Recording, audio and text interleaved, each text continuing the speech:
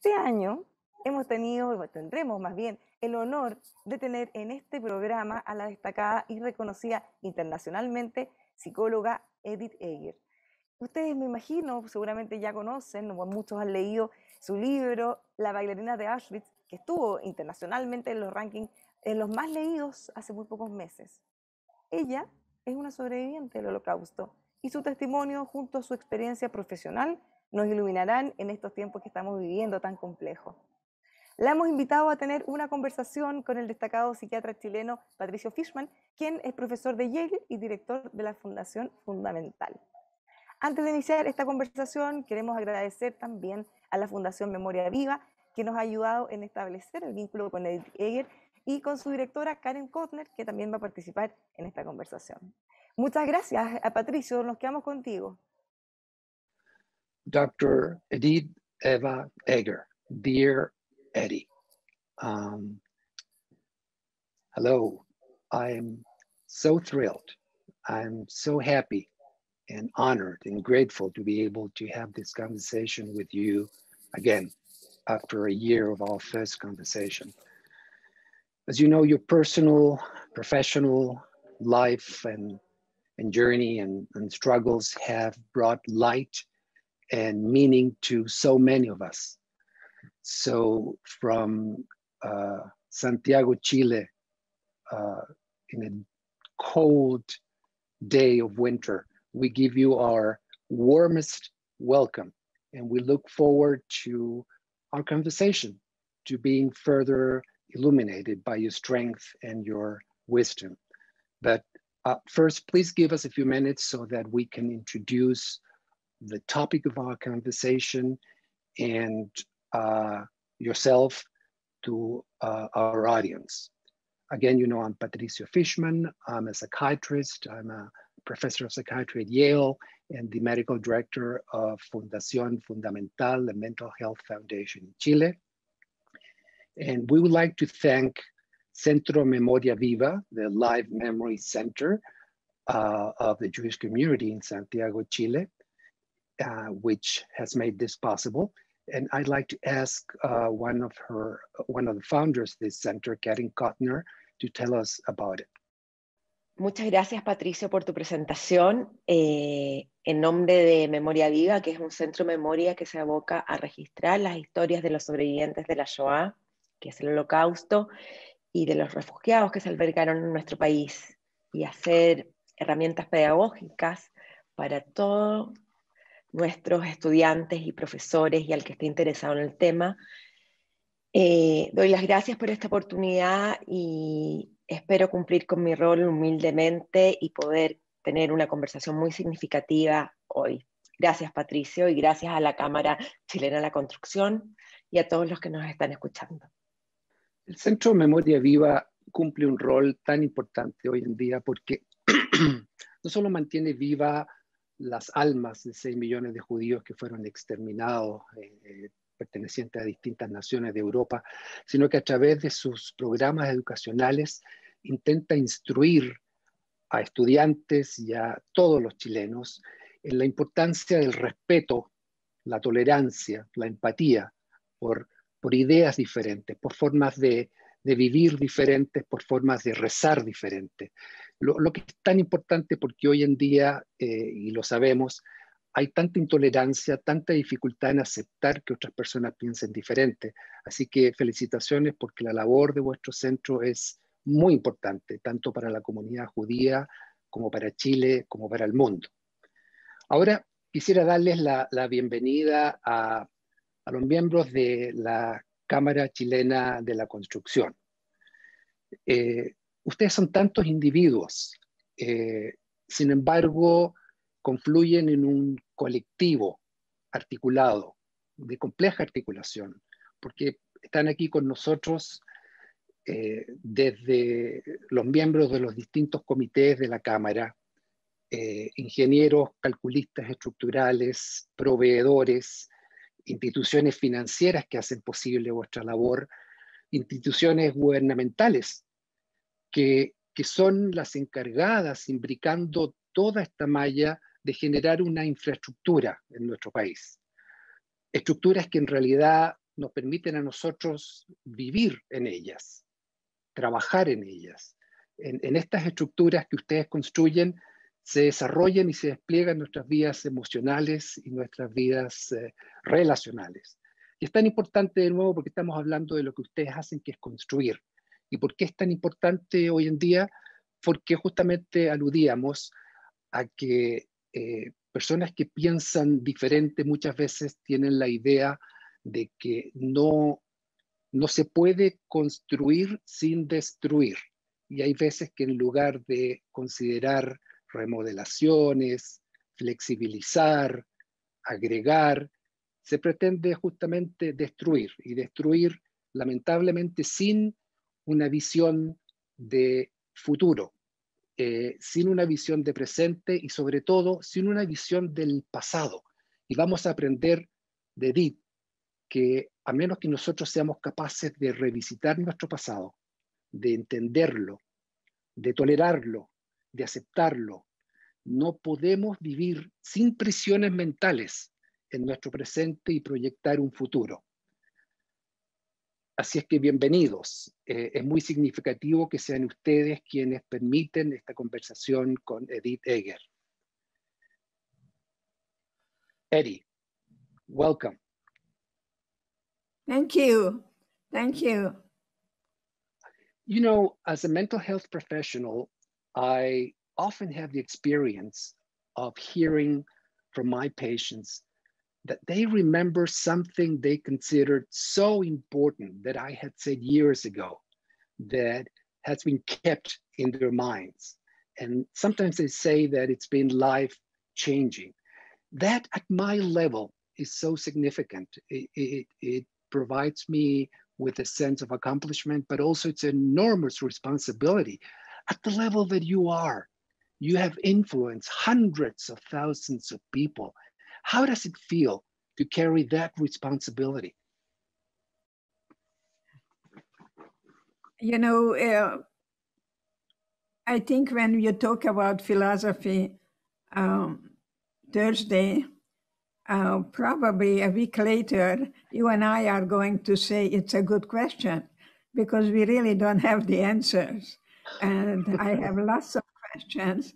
And I was at the grocery store and I looked over and there was a picture of Anne Frank.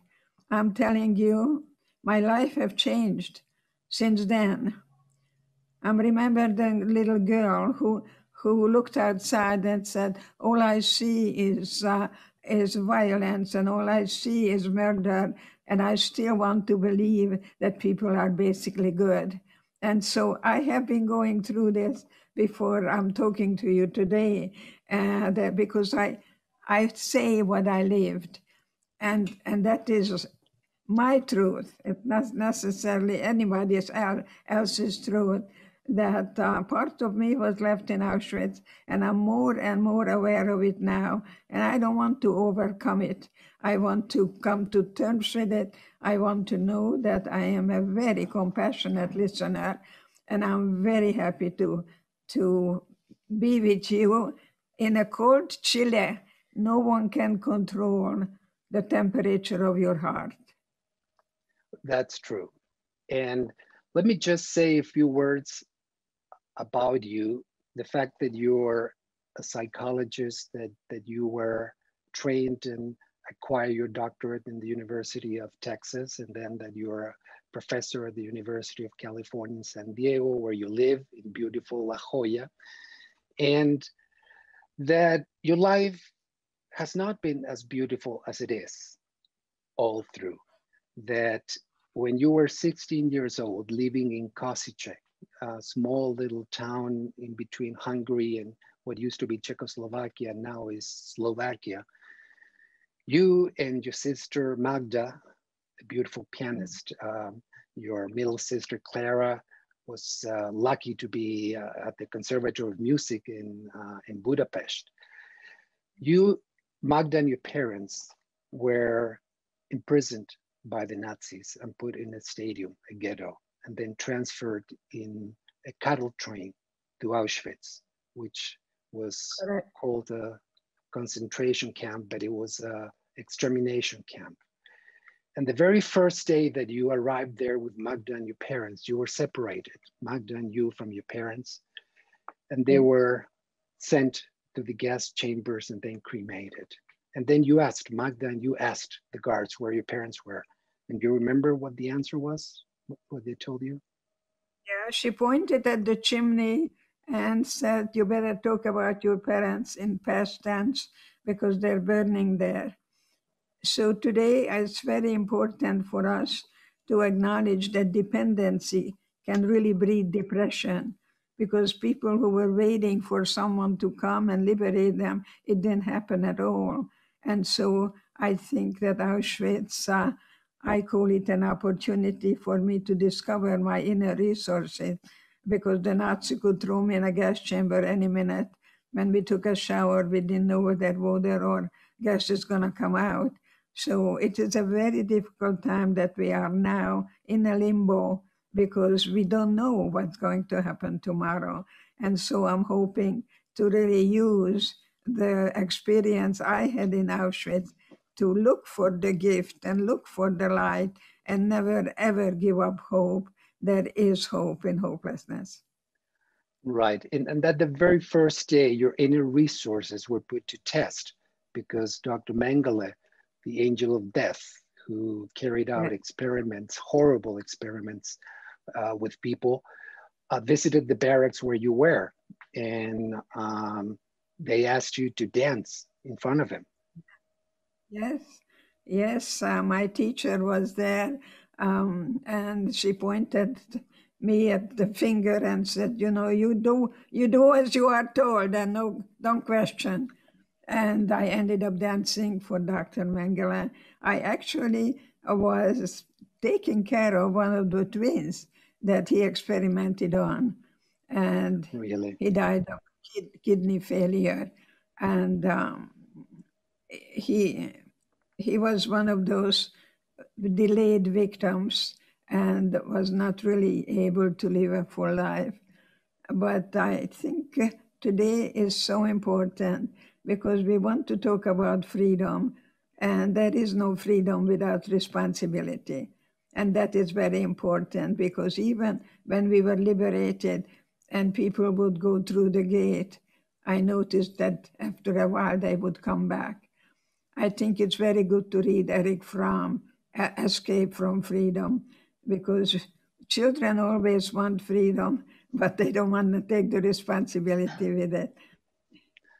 That's true. That's very important. And I think your mother told you while you were in the cattle train that they could strip you of everything except for what you had in your mind. And what you had in your mind when you were asked to dance was being at the Budapest Conservatory or the opera dancing, isn't it? I love the way you pronounce Budapest. You speak Hungarian? Oh, no, but my mother is an Austrian survivor, and I've been able to meet a lot of people that came from Austria and Hungary as well. So I say Budapest. Yes, you do. Yes, you do. I'm very impressed. Today, we really talk about transcendence. Today, we talk about that self-love is self-care, and it's not narcissistic.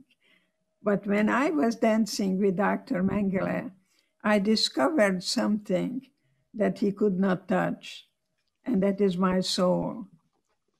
I think it's important for us to really have a good talk with our soul every day and make a decision how we can regain our power. Regain our power, because we cannot change what's happening. We cannot change the past. I can change the way I think about it and what I pay attention to. So think about your thinking. It's very, very important, because what you think, you create. You cannot change your past, but I'm sorry, go ahead, sorry. If you can get rid of two words, for sure, always and never. I always do that. I'm never going to be happy. Just get rid of it and just say, up till now, I did this, and now I'm going to do something else. change is synonymous with growth. Absolutely. Now, we cannot change the past, but I think unless we visit and revisit our past and understand it and tolerate it and accept it, we're going to be in mental prisons to live our present and our future. Yes. Yes, the mental prisons that we create. When I was at the university, I was asked to give a lecture. And I prepared the lecture, and I'm doing the lecture, and all of a sudden a guy walked out. I say to myself, I'm no good. My accent is bad. You know, I was already on the guillotine. The guy came back. He just had to go to the bathroom. But of course, I did not do that. Well, you know, God works in mysterious ways. A couple of years later, I was discussing the psychology of the rapist, not the victim. And I had some illustrious psychiatrists with me. And you know what? There were about 900 people in the audience. And the same thing happened. Someone got up and walked out. This time I said to myself, it's too bad he's leaving. I'm good. Not what happens. It's what you do with it. Right, right. Patricio? Yes, please, Karen. I would like to talk with you about the inner struggles. Yes. We all know that you have a special gift. I mean, you are a gifted person.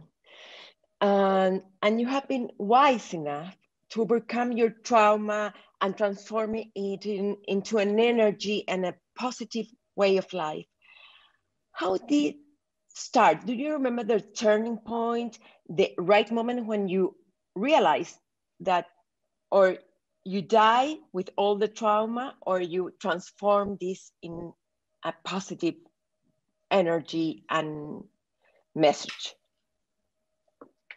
Well, I was 16 in love, and my boyfriend told me I have beautiful eyes and beautiful hands. So I was in love, just remember that. And by the way, being in love is not love at all. You know, it's a chemical that happens, and that you can get that from chocolate too. That's why only people reach for chocolate. It can lead to a loving relationship. You know, I'm not knocking it at all, but I think it takes a long, long time, many times, to discover that this is not what is really going on. And one of my TED Talks would be very appropriate to listen to. I began to work with PTSD, actually, and I had 2 paraplegics sent to me with the same symptomatology, same diagnosis, but very different responses. One of them took that victim's mentality. You cannot be a victim without a victimizer. So he was nothing but blame, full of anger. And the other person said to me, you know, Doc, I am in a wheelchair, and it is really amazing what I'm discovering, that being in a wheelchair gives me the opportunity to look at my children's eyes much closer and reach the flowers. And here I am in a white coat. Okay, a title is Dr. Eger, Department of Psychiatry. And I feel like an imposter, because when I came to America, I went totally underground. If you asked me who I was, I would say, who do you want me to be? You know, you become a very, very good, a liar.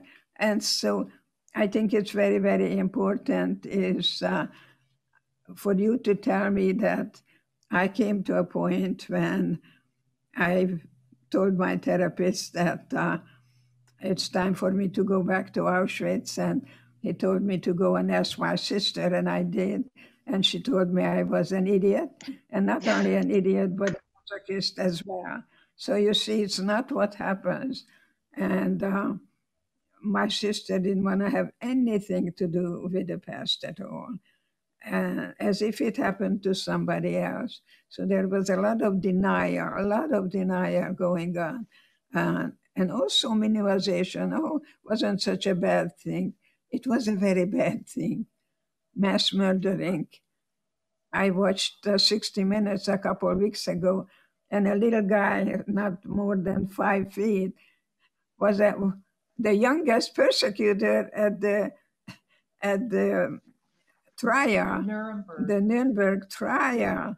A lovely man. One day I hope to give him a big hug. And yes. So there are wonderful people still alive and believing that there is hope, that we can unite and form a human family so we can finally make it in this wonderful world. Edith, the first many years, actually a couple of decades after you arrived in the United States, I understand that you felt, thought, and behaved as a victim. And then you were able to break through that.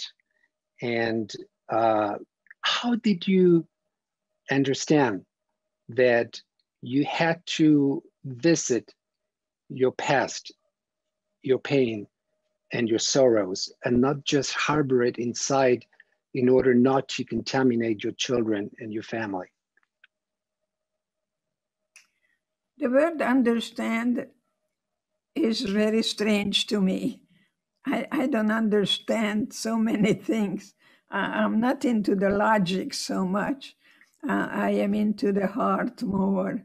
And I go and ask questions like, how did you feel about it, rather than, let me help you to understand something, because the mere, I don't want to talk about your brain and my brain, you know all that we are built differently. The corpus callosum is different with women and men.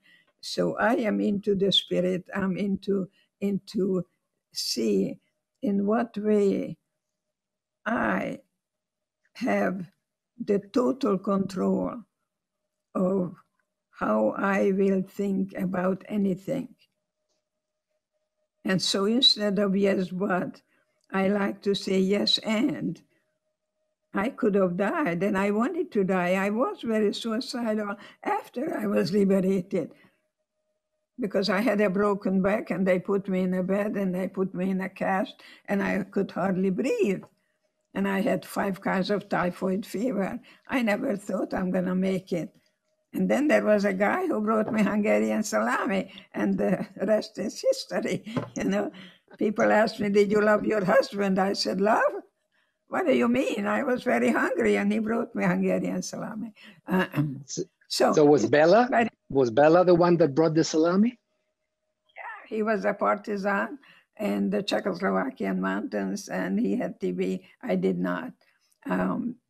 He died of TB. It came back after 43 years.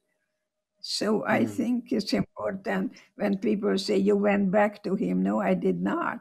I was a child when I married him. I was very hungry, so I married him. I was very skinny, so I married him. But the second time, I was a woman to a man.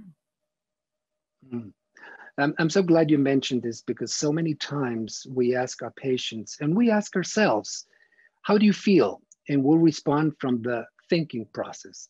And you ask them again, how do you feel? And they say, well, I'm thinking that. Perfect. They everybody can have a wonderful way of thinking rather than feeling.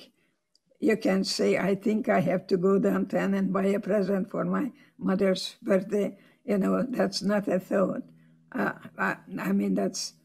It is very important to think before you say anything.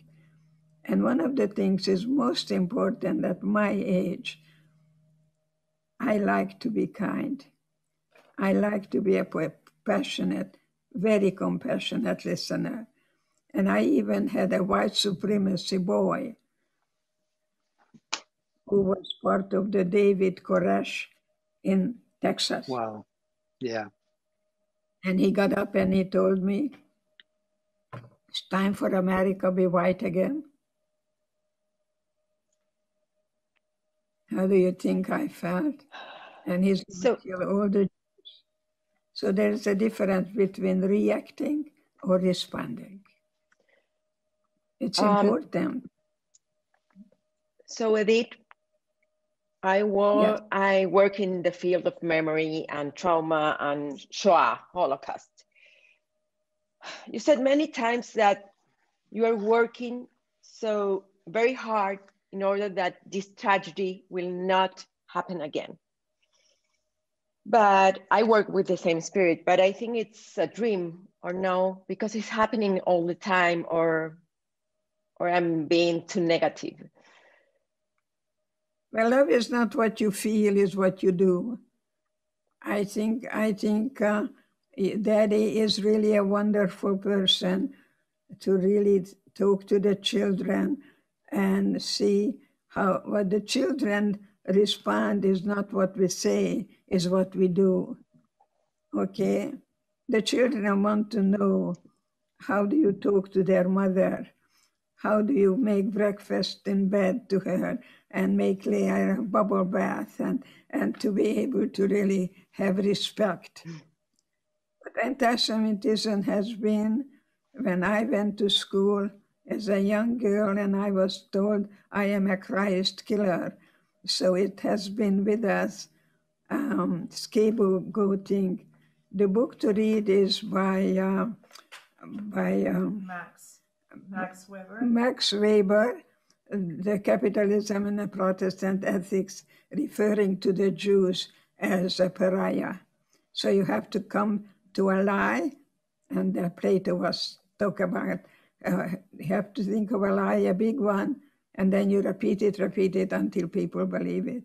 So when I was interviewed by Larry King, Ahmadinejad was interviewed, and Ahmadinejad told Larry King that the Holocaust did not exist. And so Larry King was interviewing me, and he wanted to know whether anyone ever experienced kindness from the Nazis. And I said, I do,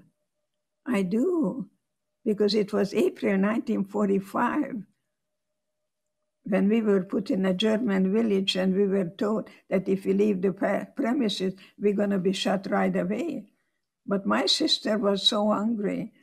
She told me if I don't get anything, she'll die. And I didn't listen to anything or anyone. So I went out at night and I saw some carrots in the next garden. It didn't take me a long time to jump, you know. I was a gymnast. And then when I was climbing up with the carrots, I heard shooting. And I thought, okay, I'm being caught and I'm going to die. I think it was one of the most important moments. There is no way I could ever forget those eyes. Probably he was looking at me and then turned the gun around and pushed me inside. And the following day he came and he wanted to know who dared to break the rules. And, you know, I'm crawling to him and telling him that he takes out a little loaf of bread and told me, you must have been hungry to do what you did last night. Wouldn't it be nice if I could meet that man today? Yeah. Yes, there was kindness. I did experience it. So that's why it's important really to think before we start being afraid so much. Fear is unfortunately not going to bring us love. Fear and love does not coexist. When you have fear, you have no love. We're not born to fear. We're not born to judge other people. You know, we are born with love and joy, and most of all, passion for life. For so many years, Eddie, you had to block your feelings. And when one blocks painful feelings, I think the pipeline of the good feelings also gets blocked. Yes. And you also concealed some of the pains in order not to perhaps have your children become aware of what you were going through. What broke that down? What was it that allowed you to take the journey back? I think very important for us to look at what we call today the ego. Ego, which is the person I create, which is a false self. Dr. Right. Edith, Eva. There is a little girl there shaking that you're going to find out that I'm none of that I'm a scared little girl, and I better go back to Auschwitz and catch up with that 16-year-old and stop running. Right. And so I think it's very important for us to check in with us and see how congruent we can be, how we can think about our thinking and pay attention what we're paying attention to. So anger is not a primary feelings. Underneath of anger is a lot of more feeling, but most of it is fear, Right. not anxiety. Anxiety, of course, is about thinking, but that we are feeling. We have to go through the rage. See, there is no forgiveness without rage. Just remember that. You got to shake that fist. You got to scream it out, because what comes out of your body will never make you ill. Hungarian women will tell you, don't breathe your pain into your breast. That's a Hungarian statement of women they use all the time. Think about your thinking. It's so very, I do that. And I welcome you to come to me and work with me, because we're going to do three things. We're going to thinking, grieving, and feeling. You cannot heal what you don't feel. So when I am with the third-year residents at the university medical school, they're very good at not rushing and talking about grief and handle it with antidepressants. No, just cry it out, scream it out, and then you feel better. So what comes out of your body will never make you ill. Hungarians also have another saying, which is, don't put your butt in two seats, which is something you mentioned. What do they refer to? Don't try to divide yourself in too many ways. Yes, you can't sit on half here and half there. And that's very good. They also say you cannot dance on two weddings at the same time. There are lots of yeah. Try to be 100%. When I'm with you now. I'm with you, and I'm telling you that there was that 16-year-old girl who really didn't know how to have faith in life. People say, I believe, but believe, it doesn't mean that you have faith. So to me, it's very important to know what kind of life you lead. Because right now I see books in the back of your wonderful chair. And when I was in Oprah, I was in a library that was given to her when Maya Angelou died. So I was surrounded with books and books and books and Oprah. And she was asking me, how was I liberated? And it was a wonderful experience for us to really know that the book is so important to have. And the Nazis, Right. burning all the books. But I think the books are important in Chile, and my book is in your library. And how can I be not happy that I can talking to you now through Zoom? love the Zoom. I don't have to get dressed. All I have is a nice cascada. Yes.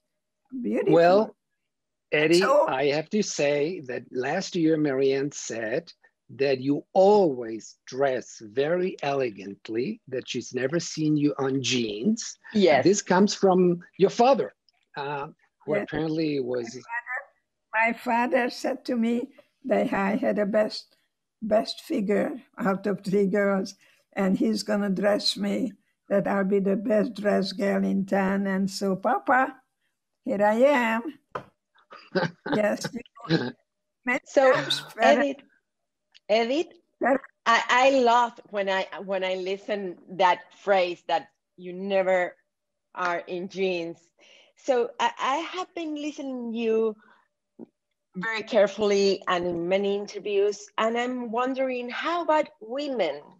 All our struggles because sometimes we feel that we have to be in 2 parties at the same time.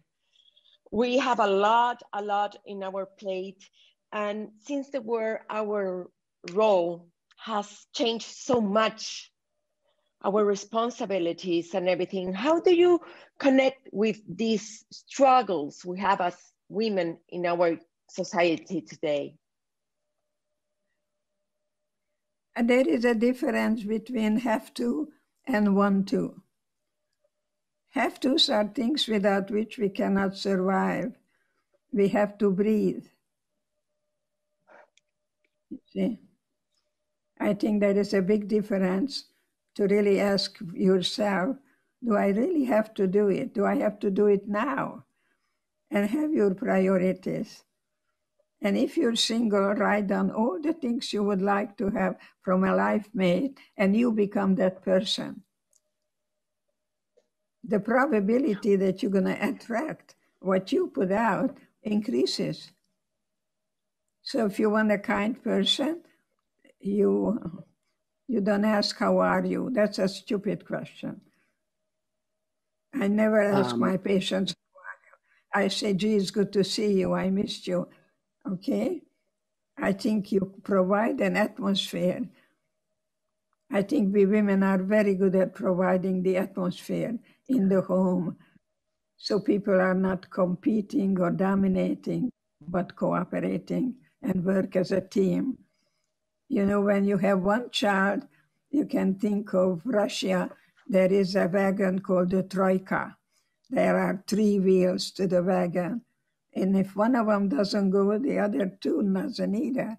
So it's very important to, as I mentioned, the word transcend, to go beyond the me, and commit ourselves to each other, because all we had was each other then, and all we have is each other now. Eddie, you survived so many instances in which you were so close to death. And now, Yes. as I think you've mentioned, you are in the evening of your life. You're about to be 94 in September, I believe. And how do you live your life now that it's getting a little closer to death? I think young, and I live in a present. I can only touch you now. Mm-hmm. And you Gone. Tomorrow is not yet. good. I live in the present. So you enjoy when you go dancing with Jean, when you go to restaurants, when you cook wonderful chicken paprika and goulash? You got it. I had it a couple of weeks ago to the faculty and the wonderful students at the University of Medical School in La Jolla with Dr. Zizuk and brilliant psychiatrist Right. who knows all the medications from A to Z. Talking therapy many times does nothing. And also talking therapy doesn't do any good.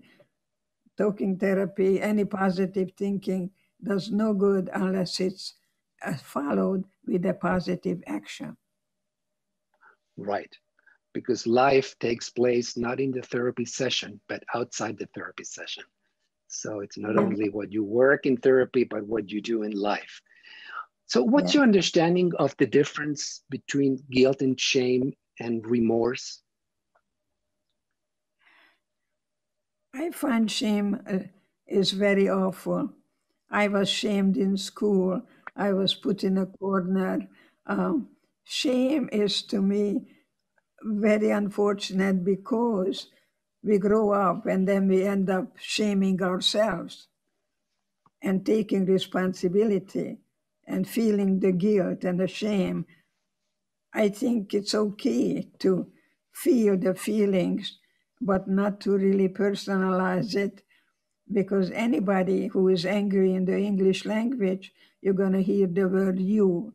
You are stupid, you are naive, you. And then you say to yourself, I cannot change what's outside of me. So the more I talk, the more relaxed I become. And I'm practicing my low frustration tolerance level. See, you're a shrink, not a stretch, right? I mean, Love it. you're a stretch, not a shrink. You also Edith, mentioned that. No, I would like to ask her, Edith, when was the last time you felt sad? You felt overwhelmed, or you connect with the sadness, or never? I am looking at also life as an opportunity that suffering makes me stronger. So I think there is a great deal to be said that suffering is feelings, and it's okay to really feel feelings and knowing that it's temporary. Have you looked at your birth certificate? Does it say life is easy? Children want things easy and they want it now. They don't want to wait for anything. They don't want to wait for anything. I want it now and I want it easy. No, life is not easy. Life is very complicated. You can make it easier, but I will never tell you that life is easy. We all have, so be a good man to you. Sorry, we all have different roles that we play throughout our lives, and some of them are still alive. You speak about a family of roles: the child, the adolescent, the adult, the older, wiser person. Tell us a bit more about that, please. Well, one thing I can tell you, that I have 3 children, 5 grandchildren, and 7 great-grandsons. I have a pair of twins. Wonderful. Mazel tov. That's it. The internal family. You have a whole family within you. Find that little girl, find that little boy. And you tell that little boy that you will never, ever abandon, because the biggest fear of a child is the fear of abandonment. And we'll do anything to belong to the family. So we give up ourselves, we give up our true self, we give up our genuine, wonderful, one-of-a-kind, unique, authentic you. He's waiting for you. So buy a beautiful frame, and next time I see you, I want you to show me your little girl and your little boy, because you are the one who will never do anything to harm that little family that you have within you. No one can take anything from you unless you allow it. So you have a protective shield. I hope I can give it to you that I discovered in Auschwitz, that I was able to look at the guards with pity, feeling sorry for them, that they unfortunately were brainwashed and they are wearing a uniform and throwing children into the oven. It's very important to understand that never in the history of mankind, such a scientific, and systematic annihilation of people existed. It's not comparable. It's very unfortunate that genocide is still with us. Very, very, very, very, very true, unfortunately. I'm working with someone who experienced in Rwanda terrible genocide, mother being killed and raped. So Jewish people don't have the monopoly on suffering, but suffering. Absolutely. Yeah, I can tell you that for us to talk this morning and starting my day, I know in the evening I'm not gonna feel very satisfied in my deathbed that I gave to the world, not only survived, but I did the high kick for you and I gave you a choice, because the more choices we have, the less you're gonna feel like a victim. Right. You nourish us. You shine light on us. And like Leonard Bernstein said, there's a crack in everything and there's a crack in ourselves. And that's how light gets in. And we all have cracks. And your light gets in when we have a chance to hear you, to listen to you. So thank you again. Eddie, you've played so many roles in your life. You've been, of course, daughter, sister, you've been mother, spouse, therapist, writer, speaker, lover, a dancer, an Olympic great gymnast. Mother. Great grandmother, right. So which are those roles that you have enjoyed the most? I like to see myself as a guide from victimization and from darkness to light, from prison to freedom. And the biggest prison is in your own mind, as your mother said, as my mother said, and the key is in our pocket. All we have to do is reach for it. It's up to us how we're going to let go of one thing. The Torah said after 1 year, leave the dead alone. Some people can not realize that they keep going to the cemetery when they have other children at home, thinking maybe in this family, it pays to die because you get more attention that way. So not to do anything but develop a way that you have a balance between working, loving, and playing. And don't forget the playing. Don't forget the playing. You spend alone time with your children. I had a father with 10 children, and they made a date, 20 minutes, and then you do what the child wants you to do. It's called asus ordenes. I am at your service. Yes, see. Don't say, let's do this or let's do that. That's very bossy. How about, because I know you're a believer, that you walk every day with God in your heart, in your mind, but how about someone who sits in front of you in a therapy and say, I'm not a believer? How do you try to open that window? How do you do it? Because faith it is something so important to you. Dealing with atheist patients. Well, they still have a belief, yes. They still believe that there is no such a thing as God. I consider everyone. I know I studied with Carl Rogers, and give everyone unconditional positive regard. What they do or what they say, that's another thing. But your being is good. Your being is gold. You just put a lot of unfortunate things on it. But there is no such thing as a bad girl and a bad boy. And yet there is evil in the world. Not to deny that. Not to be delusional about it. But Yeah. I think she was asking whether you try to get people to have a belief in something? I don't come from an agenda. I really don't come. I meet people where they are, and I treat them as if they really were what I think they could be. The question I may ask them, is this the best you can do?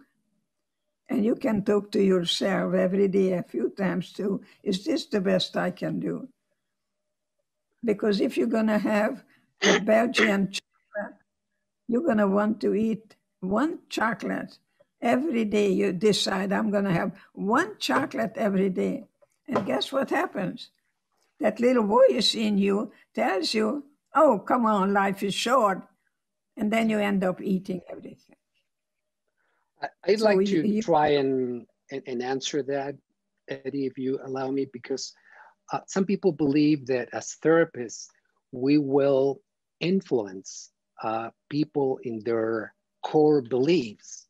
And it's happened to me when I arrived in Chile that some families were concerned that I was Jewish and I could mess around with their values and their beliefs. And actually, we center on who the person is, client-centered therapy, who the person is in front of us.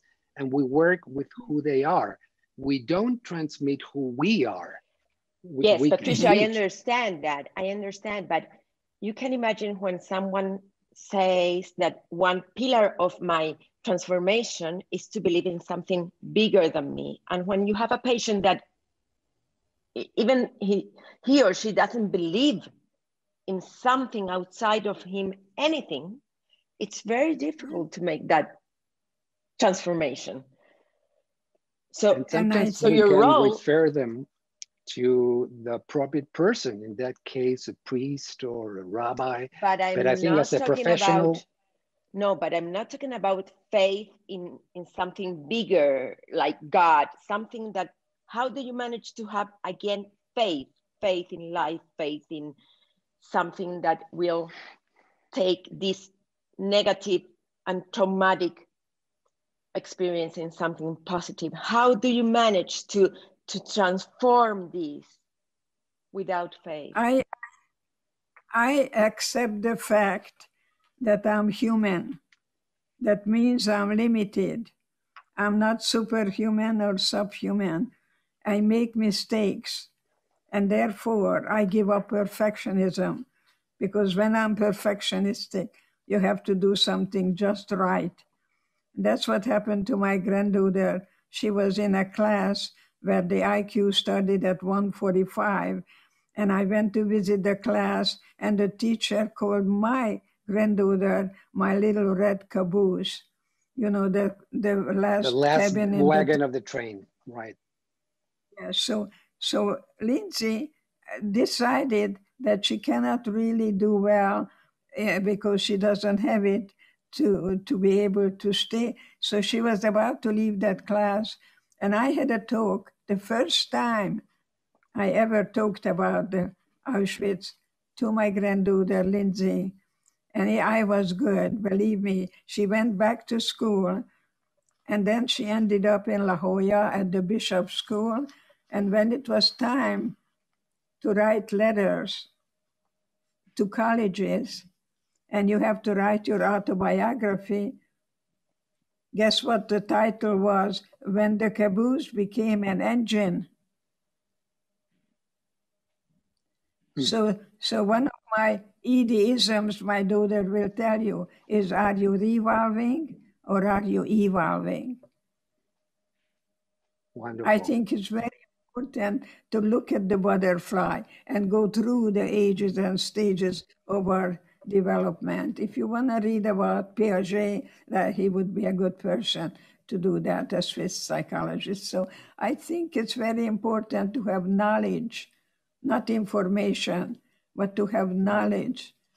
And to me, it's so good that you're talking to me, that we don't come with an agenda. We're not here to change anyone, except examine your thinking about everything, because your thinking will create truly what you think. I think it's so wonderful that you say this, because as you say, we're humans and we have to be humble. And the more we know and the wiser we become, I think we realize that we are not the ones to tell people what they have to do. We can only be guides, as you say. Where do you want to go walk? Perhaps I can walk with you. You know, someone told me yesterday that she looks at her husband and she wants to vomit because he forgot her birthday.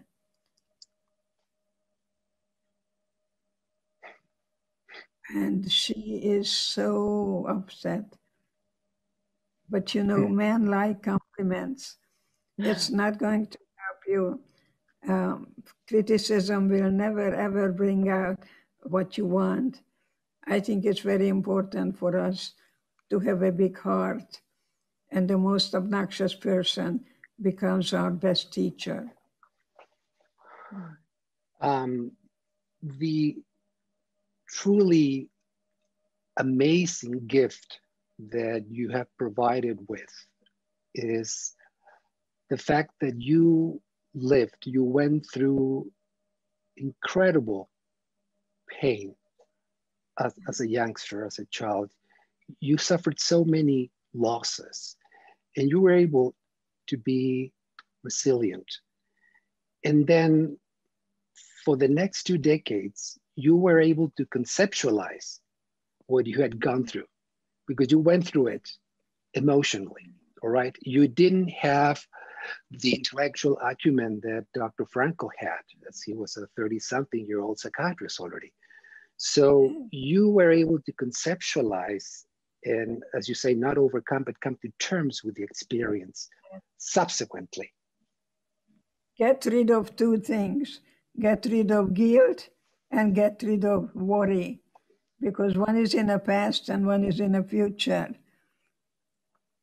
You see, when you're guilty, you tell yourself what you could have done and should have done. My parents had tickets to go to America and they never did. So you see, it's good for you to make a decision whether you're going to be in the back seat of the car, because when you were a child, you're in a back seat doing whatever you're doing there, messing around, but somebody is taking that wheel. So you have to do the decision whether I want to be a child or an adult, because as an adult, you still feel like doing many, many things, but it's not really good for you. So get rid of childish part, but find your childlike part. Right. My understanding is sorry. that children go to heaven.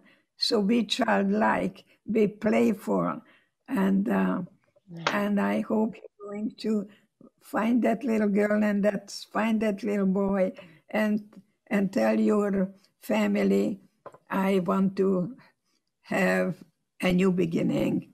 Edith, I know that you love cooking and you love dancing. I saw you in a master class dancing in front of a huge audience in the Netherlands, right? I love it. Yes. When was the last time you cook or you dance just for the fun of it? I mean, let's put music and dance. Just for the fun of it. Just for the fun of it. I think every time I do cook, it's for the fun of it, yes. And I never throw out anything. So if you take me out to lunch and dinner, I'm going to probably come home with a doggy bag, even if I don't eat it, but I can't throw out any food. Even because you are very thin. You are a very thin person. You are not. I have small bones. Tiny. I have small bones. But I think people suffered more in Auschwitz, like my sister, who was heavy. And so I would save my bread and give it to her the following day and telling her I'm not hungry, because she suffered much more from hunger than I did. So after a while, you get so used to not eating. I can tell you, at least for 2 weeks, I got nothing. Nothing. Not even water. I was talking about joy and food and dancing. How do you relate with these amazing and beautiful things, even today at your age? I was telling you about Gandhi, that I lectured in the Museum of Gandhi in Johannesburg, South Africa. And there is one person who brought down the whole British Empire without any bloodshed. That is a hero of mine, and a big one. Well, who do you consider heroes? Because some people think heroes are those that have no fear, but I think you think otherwise. I actually like Mrs. Roosevelt. What's her name? Eleanor Roosevelt is certainly a woman that I admire. She didn't have time to be jealous. Oh, no, she had her own ways. She made a name for herself. I really like Eleanor Roosevelt a great deal. I wish I could have had the opportunity to tell her that in person. But I know Tova, who did her on Broadway, and Tova, who did it on my book. Yeah, and it's wonderful.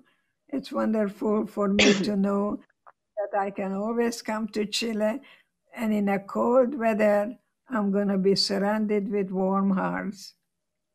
Of course. Well, Eddie, we cannot choose to vanish the dark, but we can choose to kindle the light. And again, you always bring light into our lives. And this cold winter day, you've brought your warmth, your wisdom, and we're so very grateful and honored to see you again. And I hope we can talk again when your book with Hungarian recipes is published. Yes. Hopefully it's going to happen when my daughter is going to be more cooperative. We'll speak to Marianne about that.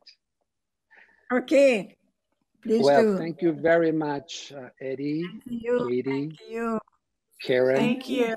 Thank you very much.